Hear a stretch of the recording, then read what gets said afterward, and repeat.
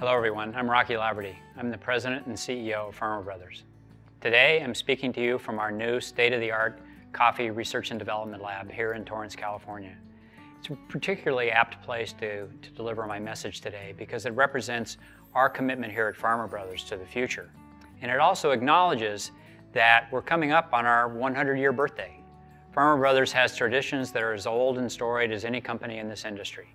Over the years, we've been innovative, we've been agile, and we've been adept at responding to the changes in the coffee industry and ensuring that our company has grown and prospered over the past 100 years.